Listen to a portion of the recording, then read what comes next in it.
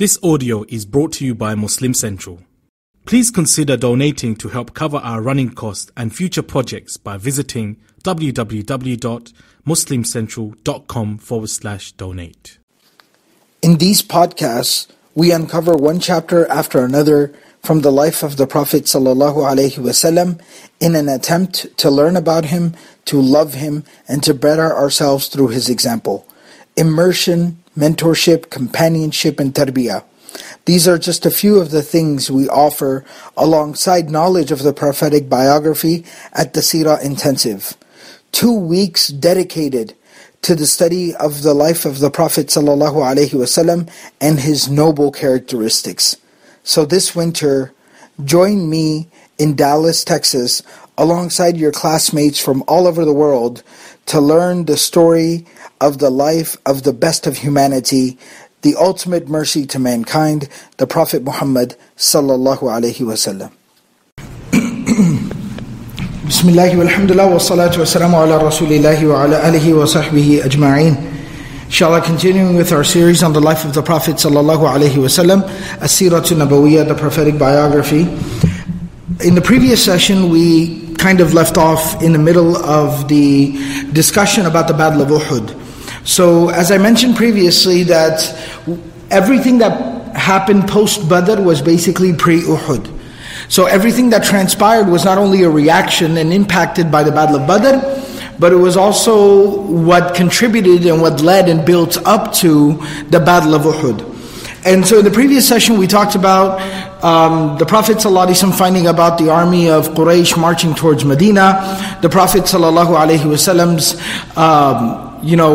seeking out counsel and advice from the Sahaba radiallahu anhum, from the companions, may Allah be pleased with them. And finally the Prophet ﷺ amassing about 1,000 individuals and heading outside of Medina, right outside of Medina, to the Mount of Uhud, and basically preparing to meet the army there. And at that particular point in time, Abdullah ibn Ubay bin Sulul, who was the leader of the Munafiqun, he takes 300 of his allies and retreats back from there, kind of trying to leave. He complains that, Muhammad doesn't listen to me, and so on and so forth. But really at the end of the day, his whole point and objective was to try to delude the Prophet ﷺ and the Muslims that, look, you have 1,000 people, and then try to leave them high and dry, minus a third of the army.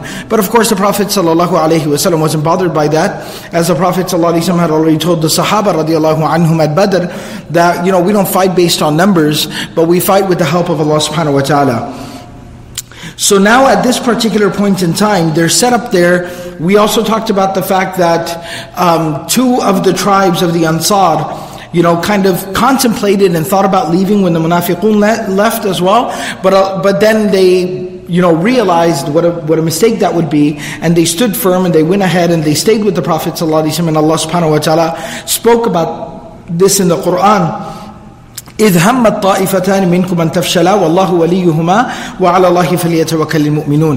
That when 2 groups from amongst you thought about retreating and leaving, they almost became defeated before even the battle started. But Allah subhanahu wa ta'ala is their friend and their ally, and only upon Allah subhanahu wa ta'ala do the believers continue to put their trust and their reliance. And so then they stood firm, and so these 700 believers were now there ready to go. There's a very interesting incident that occurs at this particular time.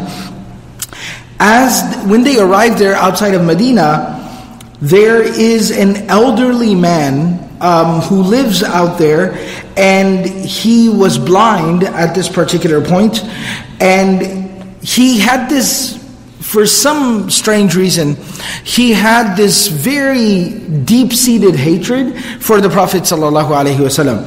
So when he heard the Prophet ﷺ and the Muslims arriving there, he reached down and he grabbed أَنَّهُ أَخَذَ حَفْنَةً مِّن تُرَابٍ فِي يَدِهِ, and he picked up some dirt in his hand, and he said at that time, وَاللَّهِ لَوْ أَعْلَمُ أَنِّي لَا أُصِيبُ بِهَا غَيْرَكَ يَا مُحَمَّدْ لَضَرَبْتُ بِهَا وَجْهَكَ. And he started picking up dirt and throwing it in the direction of the sound that he could hear of the Muslim army. And he was saying that, I swear to God, that if I knew that I could, smack this dirt against your face, O Muhammad, then I would have done so. But I'm blind, so I can't. So obviously somebody that's very offensive, he's being very belligerent and very disrespectful. فَابْتَدَرَ الْقَوْمِ لِيَقْتُلُوهُ. So many of the people, the Sahaba became so upset and so perturbed that many of them started advancing towards him, kind of putting their hands on their swords. They started advancing towards him that let's take care of this guy. How dare he speak this way to the Prophet ﷺ. And the Prophet ﷺ said at that particular time, لا تقتلوه, do not kill him. فَهَذَا الْأَعْمَى أَعْمَى الْقَلْبِ أَعْمَى الْبَصَرِ. Because the Prophet ﷺ said this blind man is not only blind from his eyes, not only does he lack vision of the eyes, but he lacks the vision of the heart. He doesn't know any better. He's blind from his heart. Like Allah subhanahu wa ta'ala says in the Quran, فَإِنَّهَا لَا تَعْمَى الْأَبْصَارِ وَلَكِنْ تَعْمَى الْقُلُوبُ الَّتِي فِي الصُّدُورِ. That real true blindness that is actually problematic is not the blindness of the eyes, but it's the blindness of the heart that is within the chest. And so the reason, of course, this happened at the time of Uhud, but the reason why I wanted to mention this, and I think that we should take special note of this, is because the few incidents in the life of the Prophet ﷺ, like we talked about pre-Uhud, you had the incident of Ka'b ibn al-Ashraf, the half Arab, half Jewish poet and inciter of war, who basically single-handedly, created the fervor that led to the Battle of Uhud. That the Prophet ﷺ had him assassinated, he had him killed, because he was instigating an entire war in which hundreds of people would lose their lives. And so much death and destruction would occur. And this one man was hell-bent on making this war happen. Now what ends up happening with an incident like this is, this type of an incident is talked about, it's blogged about, we're questioned about it non-stop, where Muslims are taunted with it, they are constantly, people try to back them into a corner with this type of an incident from the life of the Prophet ﷺ, even though it's completely justified if you know the context of it. But these types of incidents, they don't get talked about. And of course the people who don't like us and the people who dislike us, they're not going to bring up incidents like this. But we have to be able to quote these incidents from the life of the Prophet ﷺ. Every single time something tragic occurs somewhere in the world. Recently we had the thing in France where somebody depicts the Prophet ﷺ in a very disrespectful manner and tries to mock the Prophet ﷺ in a cartoon or whatever it may be. And somebody reacts irrationally and goes and shoots up the whole neighborhood and tries to kill as many people, even killing a Muslim security guard and whatnot. So somebody behaves irrationally like this. Well, and at that time, a lot of times there's a discourse and there's a dialogue within the Muslim community. So people who might be the very small minority, the very small vocal minority, that might be an advocate of such a course of action, they say, well, what about Ka'b ibn al-Ashraf? Oh, the rest of you Muslims, you're not educated about your history. Didn't the Prophet ﷺ take out Ka'b ibn al-Ashraf? Yes, he did, but he instigated a war. He was instigating a war. But just simply the disrespect of the Prophet ﷺ, this old man is standing there cursing the Prophet ﷺ, throwing dirt and rocks in the direction of the Prophet ﷺ, saying, I would smack you on your face if I could see you. And when the Sahaba are willing to go and, take care of him, the Prophet ﷺ actually says, no, leave him. He's ignorant. He doesn't know any better. This is the exact realization of that idea and the expression that we use about taking the high road. Being the bigger man. Not stooping down to someone's level. This is from the life of the Prophet ﷺ. So it's very important that we know our history, we know our seerah, we know our deen, so that we have a proper understanding of our religion. Otherwise it's the tragedy of our times. One of the greatest blessings of our times is also one of the greatest tragedy of our times. And the blessing of our time is, we have all this technology and communication and network and internet, right? Information gets across the world in a matter of seconds, even less. You can pretty much access any type of information. People always marvel at the fact you can pull up the Quran in 37 translations of the Quran in the blink of an eye. You can search through Bukhari and Muslim and Tirmidhi and Nasai, Abu Dawood and Ibn Majah. You can look up a hadith, right? There are entire texts and fiqh and tafsir and hadith and everything online. But the problem is also, the tragedy is that we sometimes become so dialed in and so connected that the only source of our knowledge is basically whatever information is coming through to us that is on the surface. And what floats at on the surface of the ocean, the foam does, the debris does. The Quran actually speaks about it, that the water is deep, and it's rich, and it's beneficial, and it's good. But on the surface you see all the debris and all the trash. Right? كَذَلِكَ يَضْرِبُ اللَّهُ الْحَقَّ وَالْبَاطِلِ. So a lot of times the things that are just coming to us on the surface, the little 6-second clips, the tweets, the Facebook post, whatever's running on whatever, media or news channel or whatever, right? Entertainment, Hollywood. This is all the trash that's on the surface. And there's even good knowledge over there, but the problem is we have to go and we have to access it. This lecture itself, right, is not only streamed live for anybody that wants to tune in, but this is basically put out on a podcast. But then I have to check myself that, am I actually going and reading a real book on the life of the Prophet ﷺ, the Seerah? Am I actually going and listening to a podcast of a dars of a class that properly going through the sources talks about the life of the Prophet ﷺ? Or am I listening to the 30-second, 60-second, 2-minute clip that is the trash that's floating on the surface? Right, that is coming from people with their own agendas, whether they be from either end of the spectrum. The extremists that are trying to ruin Islam from internally, or the extremists that are trying to destroy Muslims from externally. Right? So we have to really think about these things. So this blind man cursing the Prophet ﷺ, trying to physically assault the Prophet ﷺ, when the Sahaba tried to attack him, he says, no, leave him. He's ignorant, he's blind, meaning not blind. The Prophet ﷺ didn't mock him about being blind from his eyes. He said his heart is blind. His heart does not grasp and comprehend the truth. Anyways, moving forward from there, the Prophet of Allah ﷺ, when they reached to the point of Uhud, and the Prophet ﷺ, وَجَعَلَ ظَهْرَهُ وَعَسْكَرَهُ إِلَىٰ أُحُدٍ, the Prophet ﷺ put the mountain of Uhud to his back and to the back of the army. The Prophet ﷺ gave a few instructions. First and foremost, he said, لَا يُقَاتِلَنَّ أَحَدٌ حَتَّى نَأْمُرَهُ بِالْقِتَالِ, that nobody should fight until and unless we give them the permission to fight. Nobody should fight unless they are given the permission, unless we give the permission to fight. So be very calm, be very relaxed. Yes, we are here to do a very difficult job, but this requires a lot of thought, a lot of patience, and a lot of stability. We have to be stable here. We're in the battlefield, it's going to get heated, but that never justifies us becoming irrational or unstable.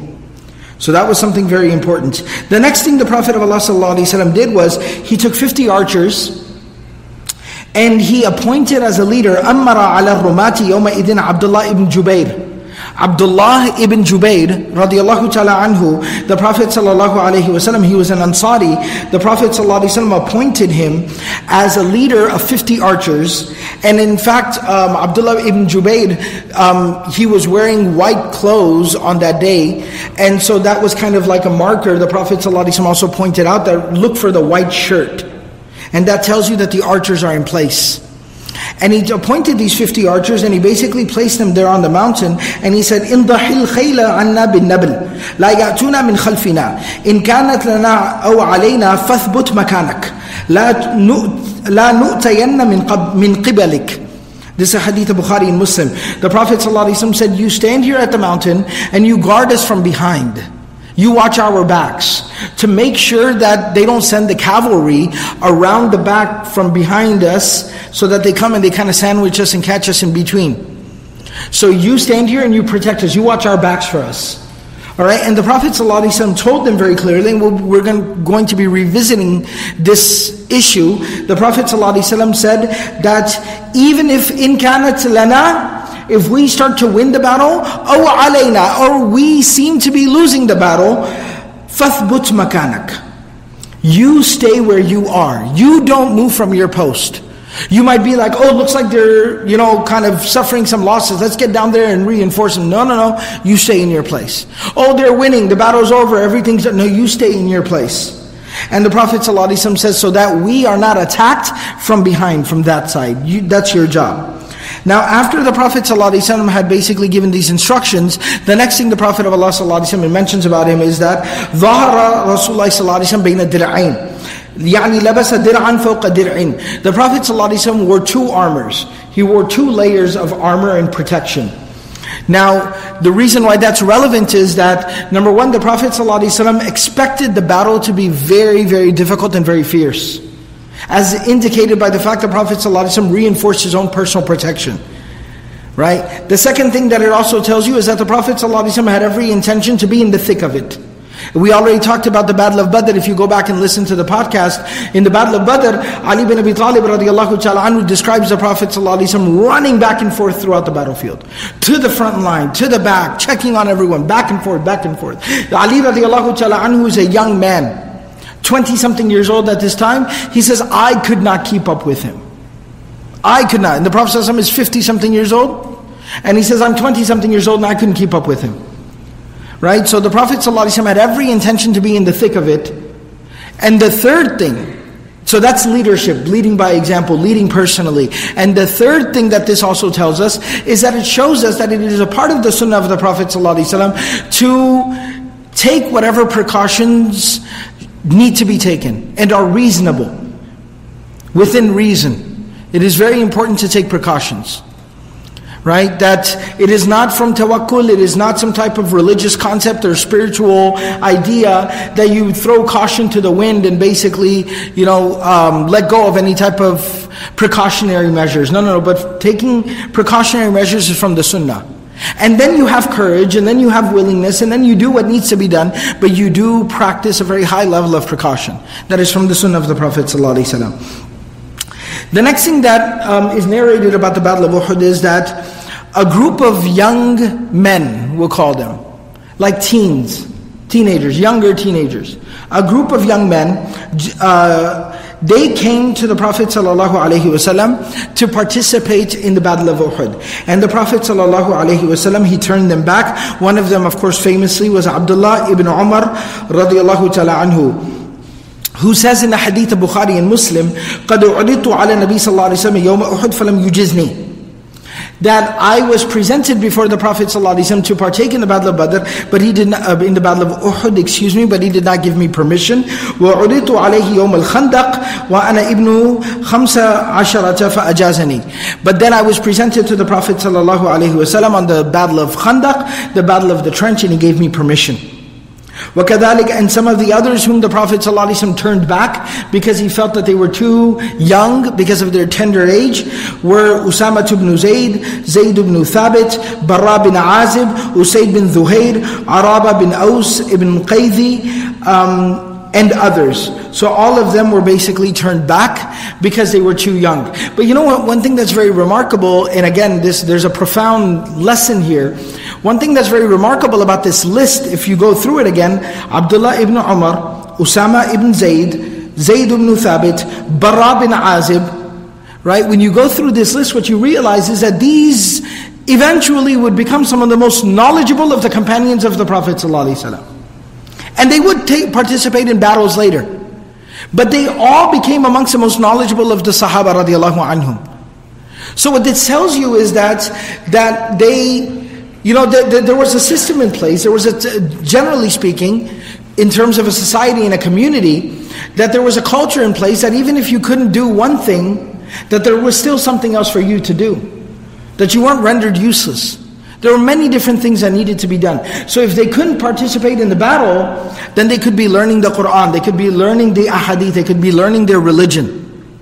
And these would become the teachers of the next generation.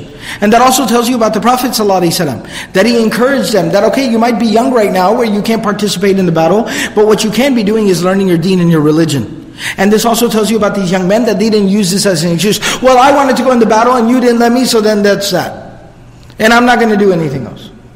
No, you sit down, no, I'm not going to learn Qur'an. I want to go to the battle. Right? That type of entitlement and spoiled attitude that a lot of times we end up having. Right? So that wasn't present there in the culture of the Sahaba radiallahu anhum. If you can't go to the battle, you can sit down and memorize the Qur'an. But that is also a need. And of course Surah At-Tawbah talks about it. وَمَا كَانَ الْمُؤْمِنُونَ لِيَنْفِرُوا كَافَّةً فَلَوْلَا نَفَرَ مِنْ كُلِّ فِرْقَةٍ مِّنْهُمْ طَائِفَةٌ لِيَتَفَقَّهُوا فِي الدِّينِ. That even if a time and a situation came like it did at Tabuk, where every single person has to go out into the battle, and everyone had to participate, a group should still stay behind to continue to learn the deen, so that when they come back to them, إِذَا رَجَعُوا إِلَيْهِمْ لَعَلَّهُمْ يَحْذَرُونَ.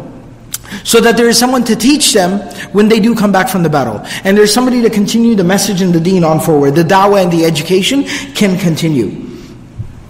The next thing that's also mentioned is that it also shows the eagerness of the Sahaba radiallahu ta'ala anhum. You know, youth is a very beautiful thing, a very remarkable thing, and dare I say even a really miraculous thing.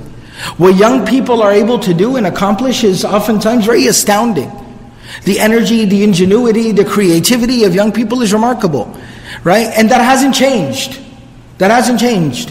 Young people are just as energetic and just as enthusiastic and just as creative, right? Today as they were back in that day. But the difference is a lot of times, at a particular place in time, is what do you apply it to? They applied it to the deen. They applied it to the deen of Allah subhanahu wa ta'ala. What do we apply it to? So it's actually mentioned about Seerah bin Jundub and Rafi' bin Khadij. Seerah bin Jundub and Rafi' bin Khadij radiyallahu ta'ala anhuma, these were also two young Sahaba who initially the Prophet ﷺ had turned them back. He said, no, you're too young to participate. So somebody told the Prophet ﷺ that Rafi' is an expert archer. Like his archery skills are remarkable. He's a better archer than most of the men. And he demonstrated for the Prophet ﷺ, and the Prophet ﷺ was so impressed with him that he said, okay, fine, فَأَجَازَهُ. He said, you can come. And so then at that time, Seerah bin Jundub radiallahu ta'ala anhu tells the Prophet ﷺ, well, if you're going to let Rafi' go, well, guess what? I'm a much more skilled fighter than Rafi' is. And they actually, to demonstrate his skill as a fighter, he wrestled Rafi' radiallahu ta'ala anhu and then beat him. He pinned him. And so the Prophet ﷺ said, well, you have a point. And so then Seerah bin Jundub was allowed to come as well. فَأَجَازَهُ. So you see also the eagerness and the enthusiastic of the young men. Now, the next thing that happens at this particular time is that right before the battle starts, the Prophet of Allah ﷺ, he takes out a sword. And the Prophet ﷺ says, مَنْ يَأْخُذُ هَذَا السَّيْفِ بِحَقِّهِ. مَنْ يَأْخُذْ هَذَا السَّيْفِ بِحَقِّهِ. Who will take this sword from me and then fulfill the rights of this sword here today? So the narrations, they say that many people stood up and approached the Prophet ﷺ. Some of the narrations even say that some individual Sahaba asked the Prophet ﷺ for the sword, like Umar radiallahu ta'ala anhu and others said, give it to me, O Messenger of Allah, give it to me. And the Prophet ﷺ didn't give it to anyone, he didn't hand it to anyone. And somebody asked the Prophet of Allah ﷺ that, what is the rights of this sword?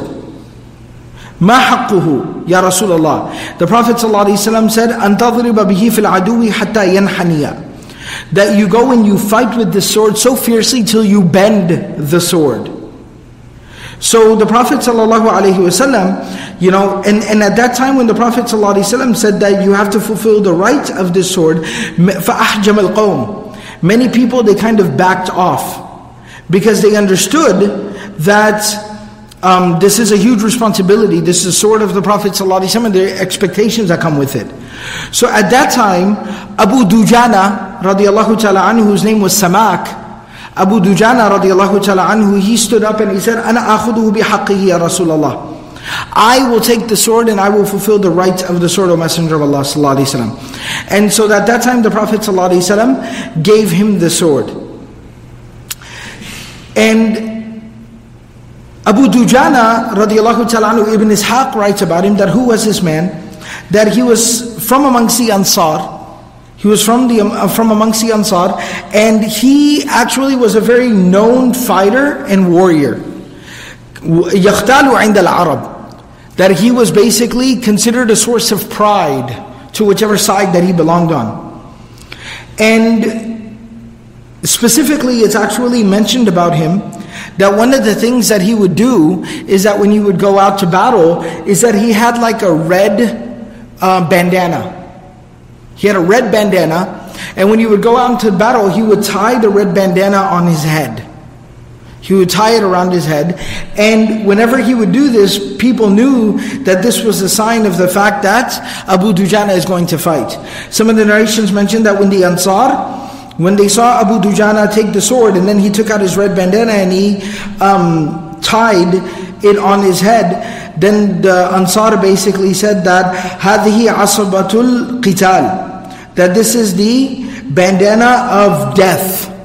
Right? So they said that Abu Dujana is about to go and fight.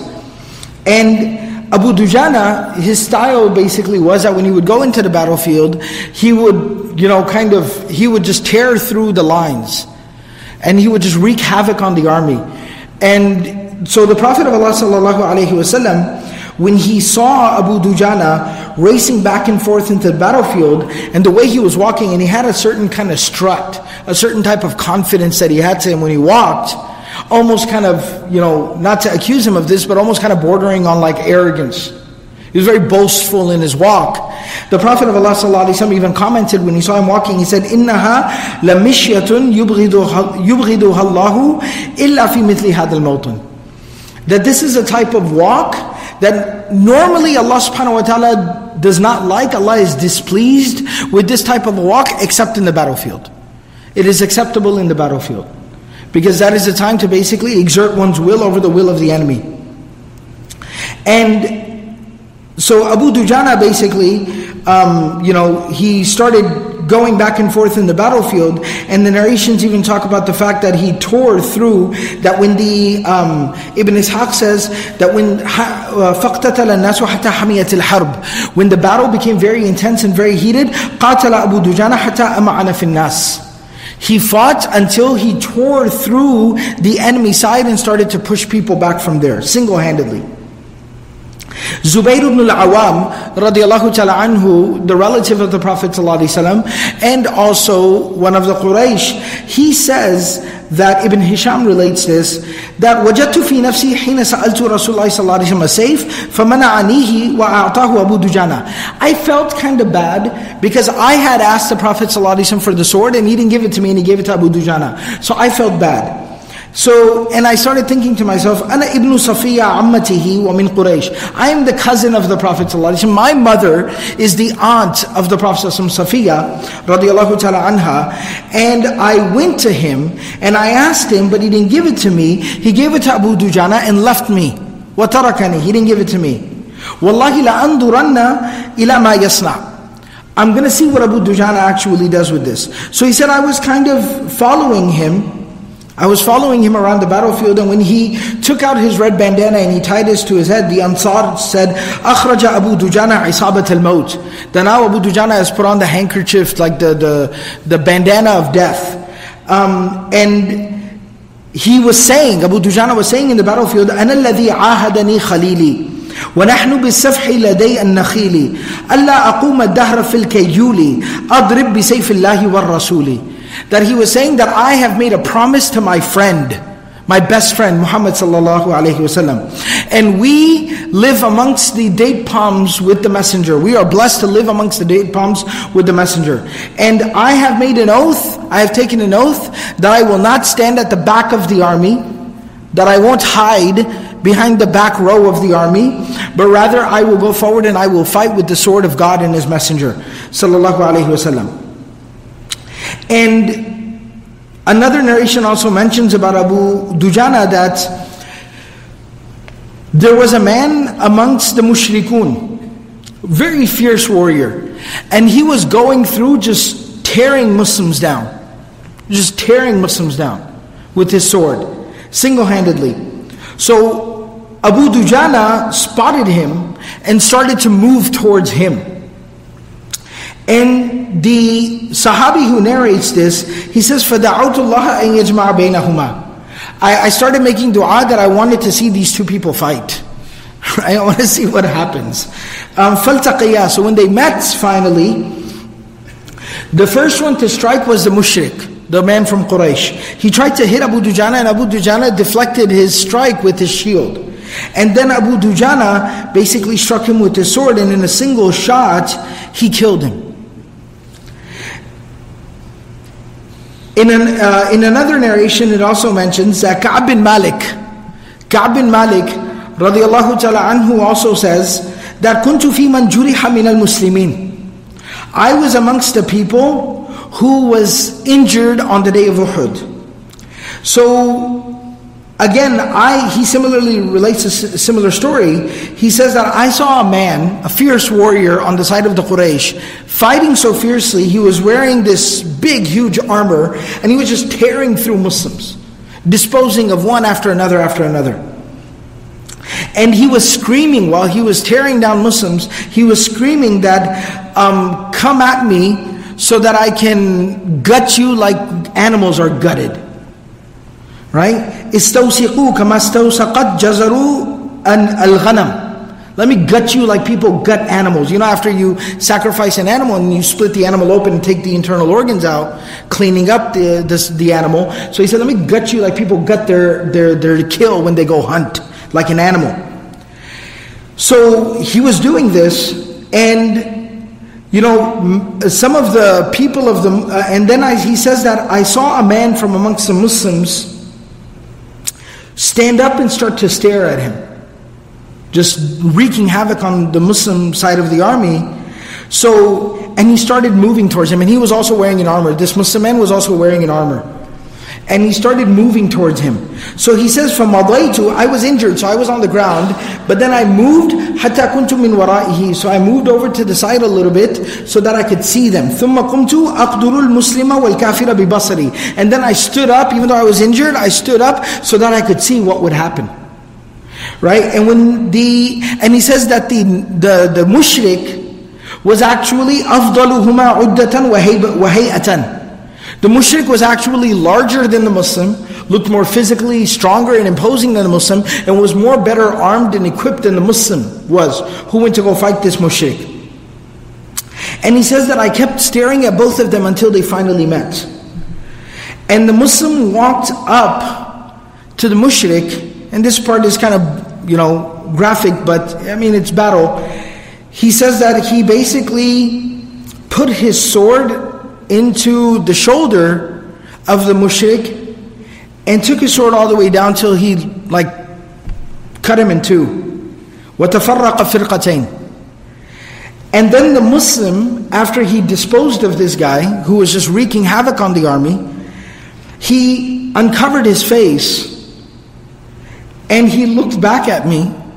ثُمَّ كَشَفَ الْمُسْلِمُ عَنْ وَجْهِهِ وَقَالَ كَيْفَ تَرَى يَا كَعْبَ أَنَا أَبُو دُجَانَةَ. So he said he turned around and he saw me staring the whole time, and I was just mesmerized, and he said, "What do you think of that, Ya Ka'b? My name's Abu Dujana, by the way." Right? So it's kind of like, you sign something for somebody, like, here, keep the ball, let me sign this for you, you keep it, right? So this was kind of the courage and the bravery of Abu Dujana on that particular day. And it also goes to, on a more serious note. Now again, this is talking about battles, and this oftentimes becomes a controversial, people perceive it to be a controversial topic or whatever. It's a part of history.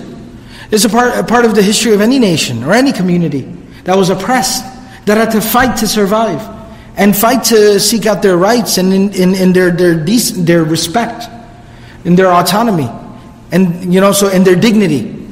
And so this shows you that the Prophet ﷺ gave Abu Dujana a sword because the Prophet ﷺ understood people's talents, and he was aware of what people were capable of, and he was able to see deeper into people and recognize people of what people could achieve and what their potential was.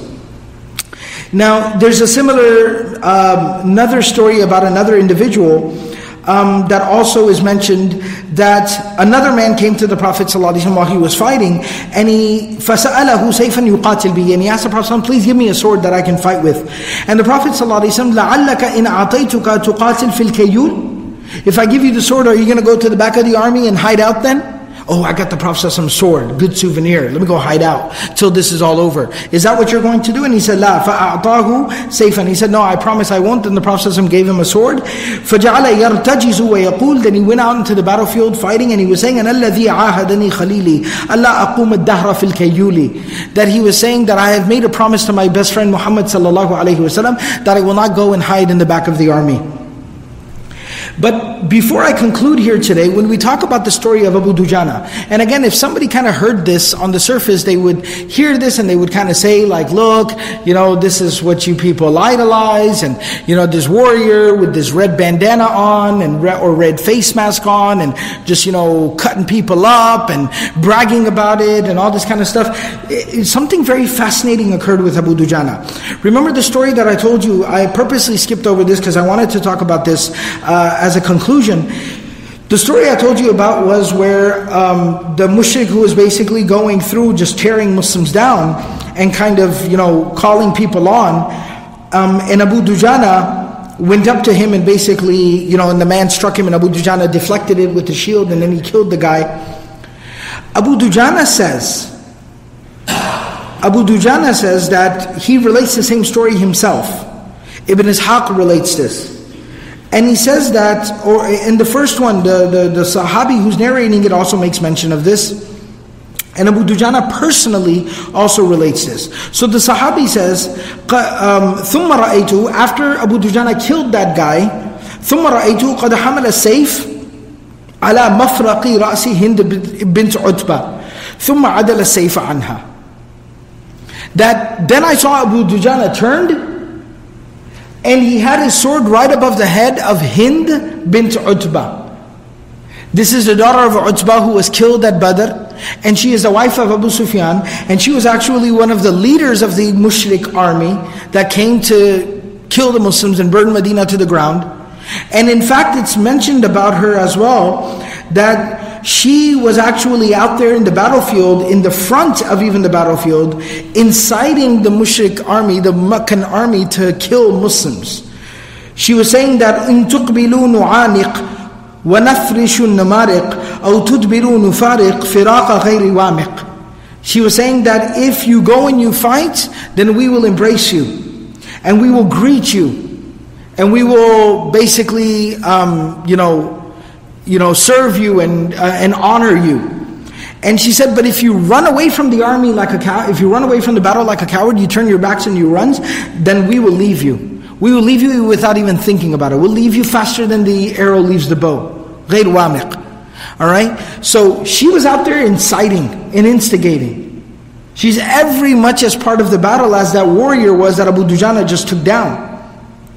So the man says, I saw Abu Dujana, he had his sword right above Hind's head, the woman's head, and then he turned the sword away from her. Abu Dujana himself says, رَأَيْتُ إِنسَانًا يُحْمِشُ النَّاسَ حَمْشًا. He says himself that I saw a human being, kind of maybe covered up, who was inciting people on and was kind of like leading the charge. Hamshan shadidan. فَصَمَتْتُ لَهُ. So I went in the direction of that person to basically take care of this person. فَلَمَّا حَمَلْتُ عَلَيْهِ السَّيْفِ وَالْوَلَى.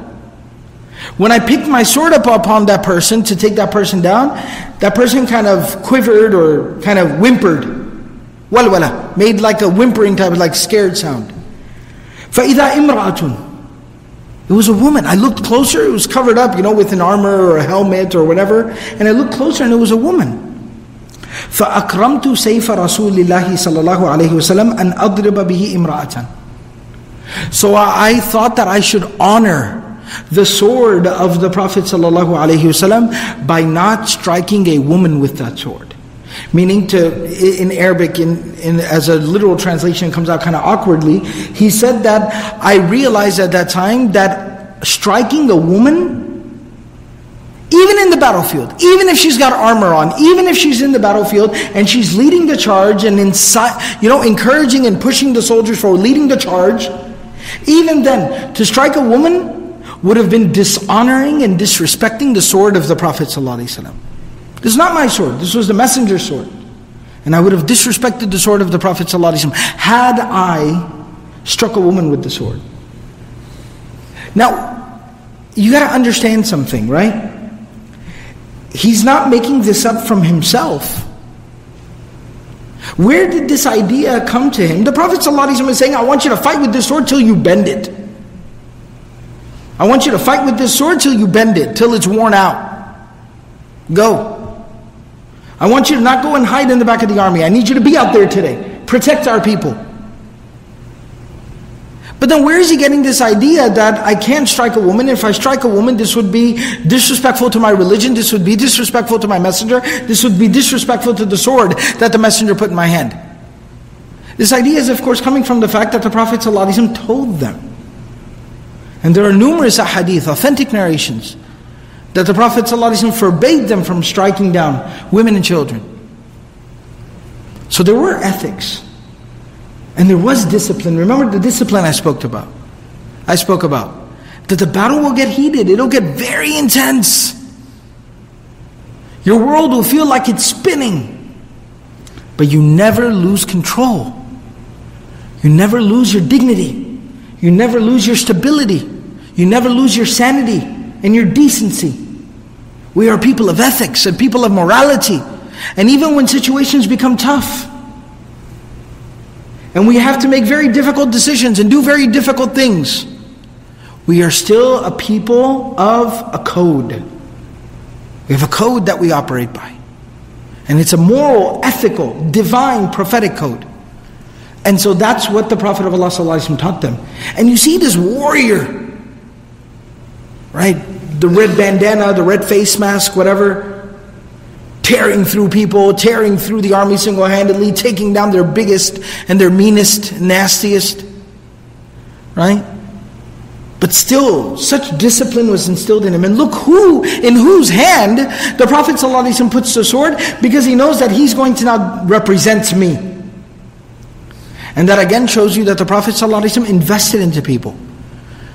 And he taught people, and trained people, and mentored people, and then put them out to do the tasks that needed to be done. Because then he could trust that they wouldn't, misrepresent him. And that they would always conduct themselves by those ethics and that morality that was taught to them. So inshallah we'll go ahead and pause here.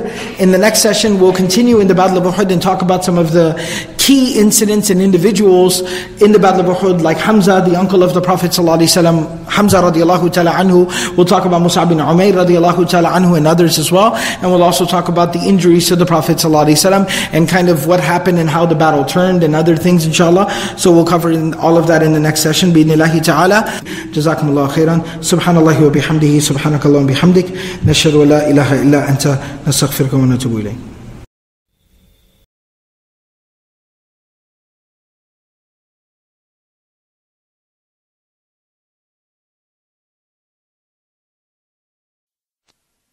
Mm-hmm.